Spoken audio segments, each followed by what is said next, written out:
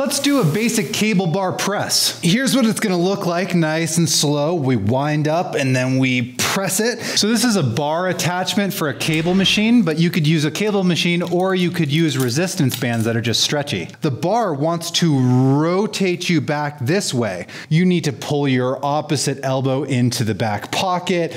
You need to rotate through the spine, but we're gonna keep the hips pointing straight forward the whole time, and then we press here. Also notice I've got a nice athletic stance, slightly bent knees, so I'm not being pulled backwards. This is not about speed, and this is not about moving side to side like this. The left arm is doing a row as the right arm is doing a press. Do this with both feet on the floor first to make sure you have a nice strong foundation. And consider spending time just holding at the end range here, because this is gonna be a good isometric way to work this stabilization from head to toe. You can also work the wind up phase here and just pause. Good luck.